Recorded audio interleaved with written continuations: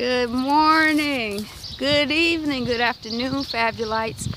Walking and talking today about sugar.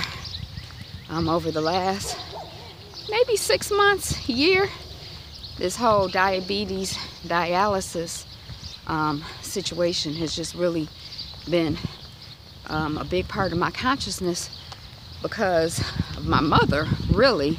It kind of became a part of my consciousness when I was in Mississippi, and some people I would be trying to get with to pamper had dialysis 2 or 3 times a week, and I'm like, dialysis? And it seemed like, dialysis is just all over the place. It's ubiquitous now in a way that I don't remember dialysis, period.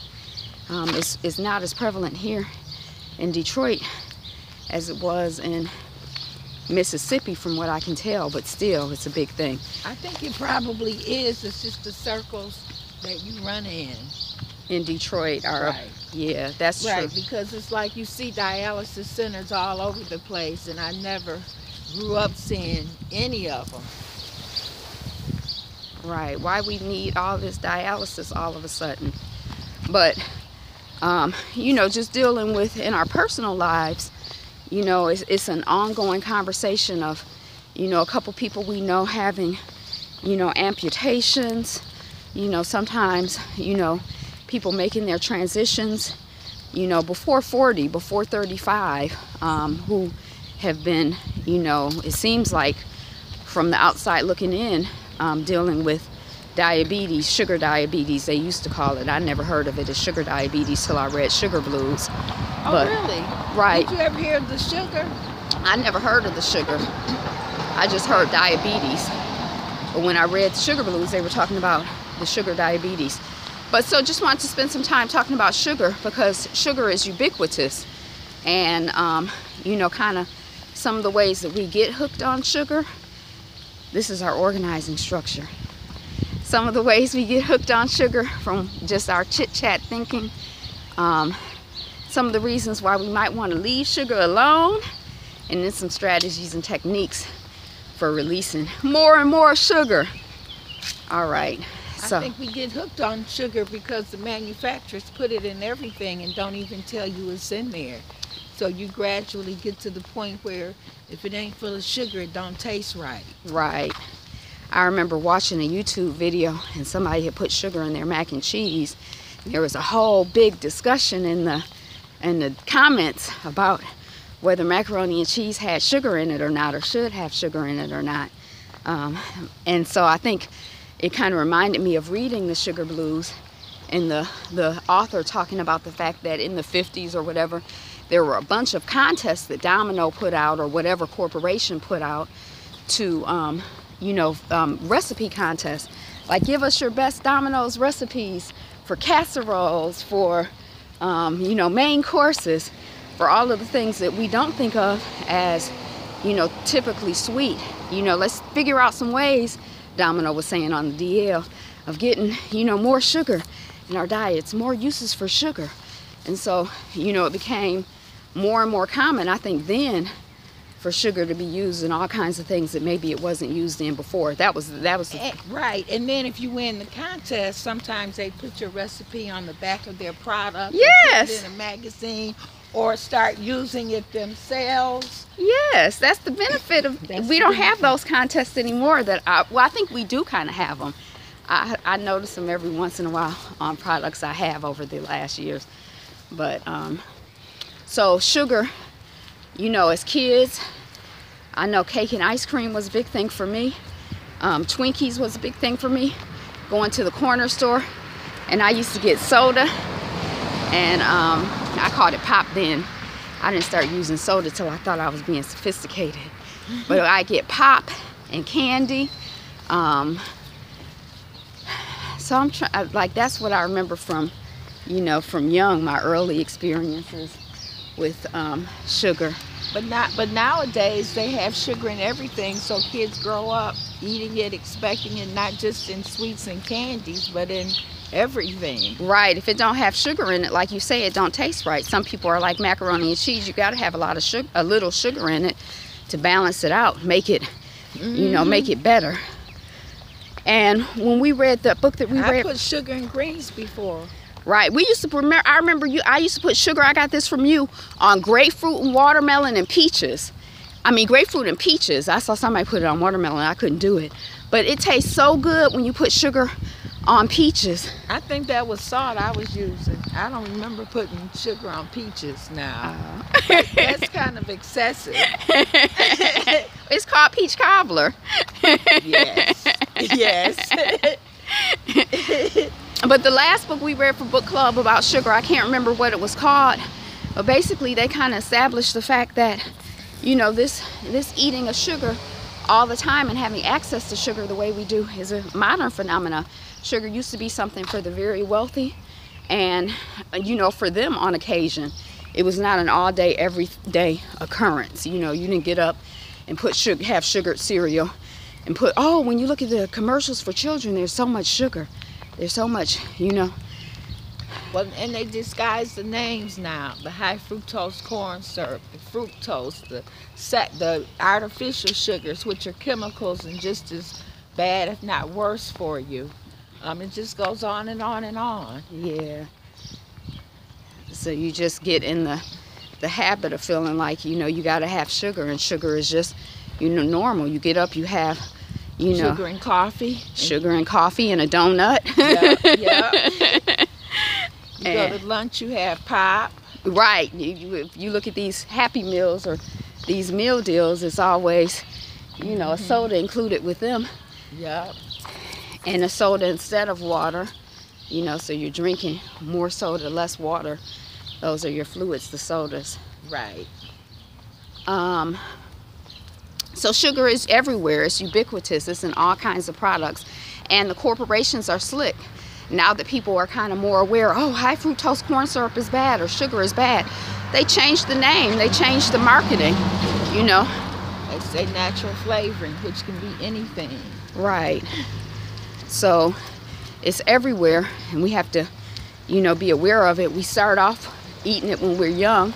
I was thinking about a funeral I was at the other day, and it's kind of like, you know, even at the funeral, and the funeral is for the living. Oh, I heard somebody say about the movie Soul Food, you know, the mama made her transition, you know, as a result, some might say, of the types of food she ate. But the whole movie was an orgy and a celebration of those types of foods, you know, overly fat foods, overly sweet foods, overly salty foods. And it's not just that movie, it's our life. It's all day, every day. It's Thanksgiving dinner, it's Sunday dinner, it's the repast after the funeral. It's your Facebook feed. Yeah.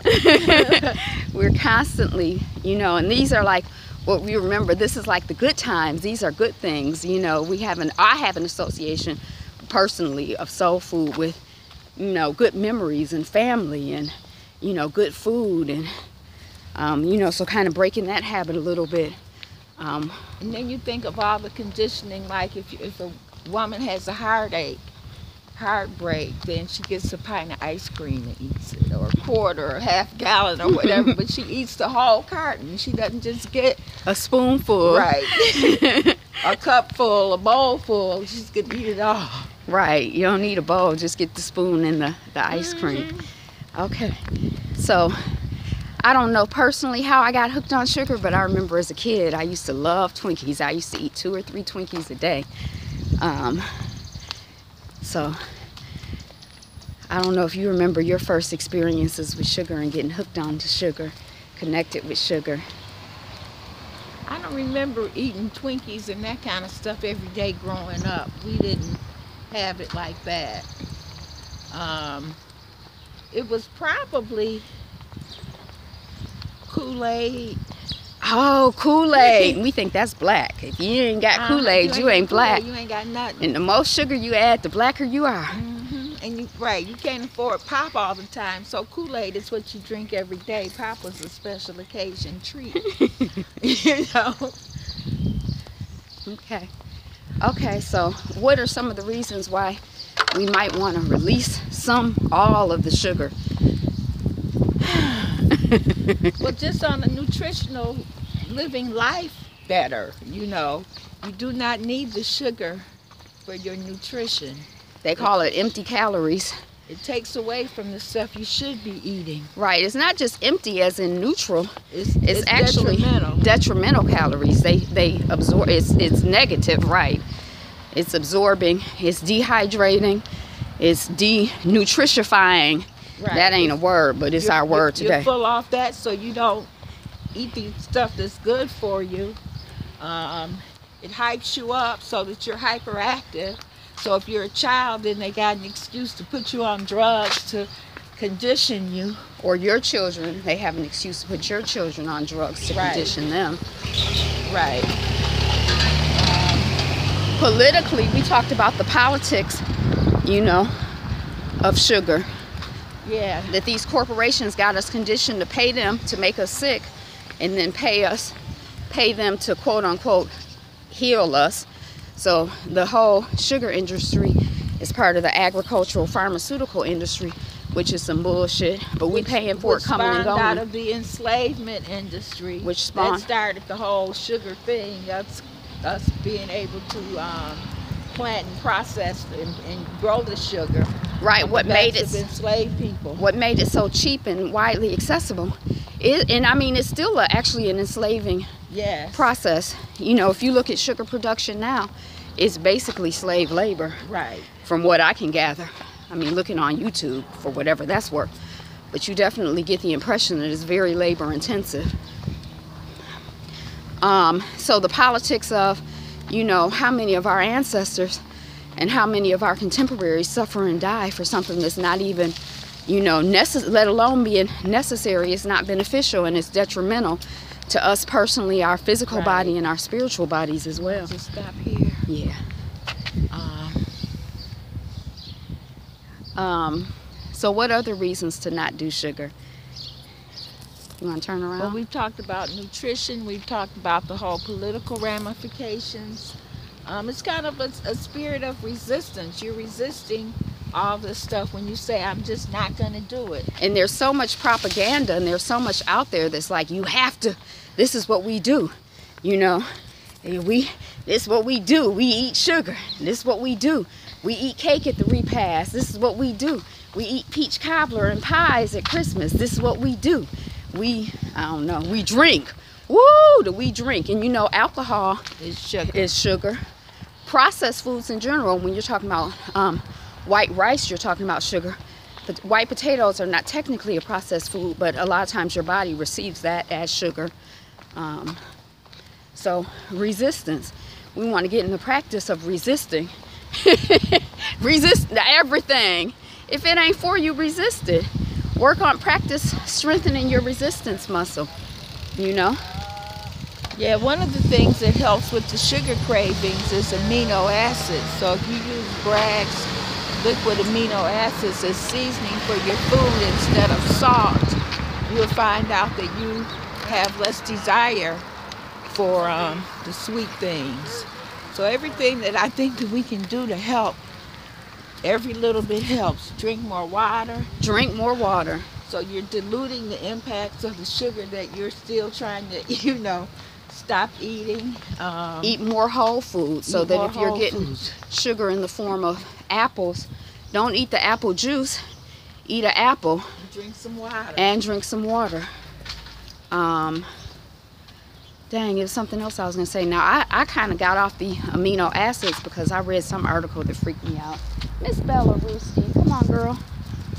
I read some article that creeped me out. But years ago, when I first started trying to figure out how to get off sugar, someone had suggested sesame seeds, raw sesame seeds. You throw those in your smoothies or throw them in your mouth. They help with sugar cravings.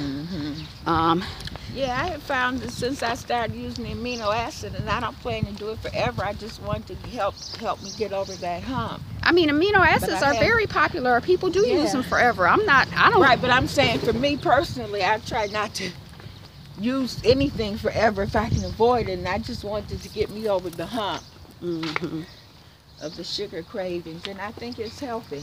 When the first time that I got off sugar, I just gradually got off sugar. I was changing my whole diet, so I stopped eating meats, I stopped eating dairy, and I stopped eating sugar. So that was the first time. The second time I focused on refined white sugars, just trying to eliminate all the refined white sugars and processed sugars from my diet. So I was still doing agave maple syrup, dates. Those are really good in smoothies if you're not a date eater. In smoothies, 4 or 5, 3 or 4, 2 or 3, depending on your sweetness meter, are really nice in a smoothie. Agave maple syrup. I would do evaporated cane juice sometimes, but just trying to improve the quality of the sugars that I was eating. Right. And you know, if you're that gonna do honey, get raw local honey. right, because there's a lot of information out there that you can research about, you know, how these honeys a lot of times are, you know, kind of, they're not really honey. They're sugar, high fructose corn syrup coloring. So yeah, raw local honey definitely if you're gonna do honey. But you know, just whole foods, switching out for higher quality, and continue to try to figure out how to switch out for a higher quality food sweetener and needing less sweeteners. You know, I noticed we were in the habit of, after dinner every night, what's for dessert? And so how do we break that habit of thinking we need to have a dessert, you know, after dinner? Now sometimes I notice I've gotten out of that habit. When I would go to the museum, I'd go to that drugstore across the street, get something sweet, get something salty. It was like, you know, I had gotten in this habit of, if I'm gonna be at the museum, I'll be getting something sweet and salty. It was just a habit. But I've been, you know, working on breaking that habit because I'm like, that's not productive.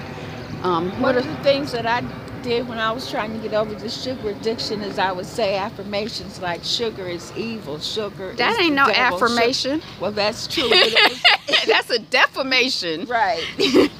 But I love my body. I'm taking good care of myself. I'm feeding myself healthy things.